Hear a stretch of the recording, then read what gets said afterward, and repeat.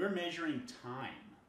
So what are all the factors that could change the time, that could make our measurement of the time incorrect? How could we improve the measurement of the time?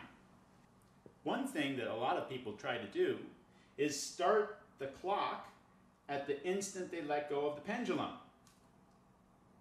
But that's hard to do. So what I prefer is to start the pendulum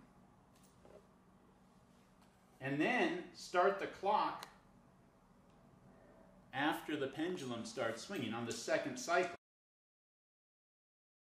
If you're just watching the pendulum, it comes up, boom, boom, boom. It's much easier to time the stopwatch.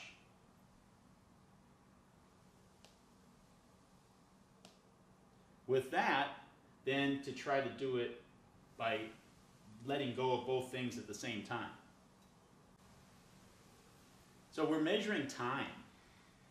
And inaccuracies in measuring time come from reaction time. It takes you a little bit to hit the button on the stopwatch.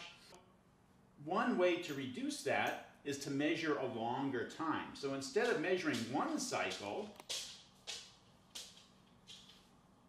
I'm going to measure 1, 2, 3, 4, 5, and then I'll take this number and divide it by 5 to get the time for one cycle. And that way, any reaction time error is greatly reduced. As long as my amplitude isn't changing very much over that time, I think it's safe to do that.